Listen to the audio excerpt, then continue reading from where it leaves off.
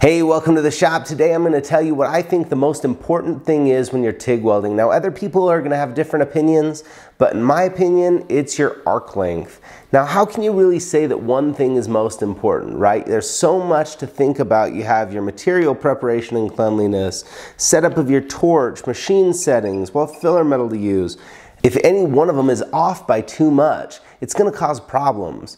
But for me, learning to TIG weld, when I got my arc length under control and really improved that skill, that's when I turned the corner to start feeling much better about my welds. I'm going to show you exactly why. So first of all, just so we're all speaking the same language, arc length, I'm talking about the distance from the end of your electrode to your workpiece.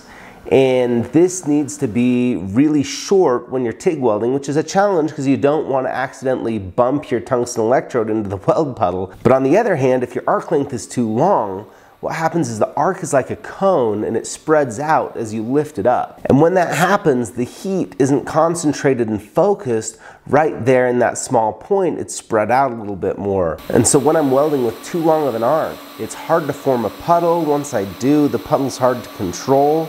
It usually doesn't get down into the very bottom corner or the root of the joint, and any problems I'm having with my torch angle are just going to be exaggerated. And on top of that, it makes it more difficult to get your filler metal down into your weld puddle without having it melt first and get contaminated, causing all sorts of problems. Now let's take a look at a weld run with better arc length, right? Keeping this nice and short. You can see I have a small puddle.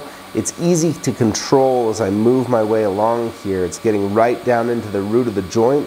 I'm able to add that filler metal right into the leading edge of that puddle, and it's coming along nicely. So if we look at the difference between these two welds, right, the one made with the long arc length, the one made with the short, the difference is night and day. Now, being able to keep a nice short arc length without dipping your tungsten electrode isn't something that's going to come immediately, but it is something to work up to.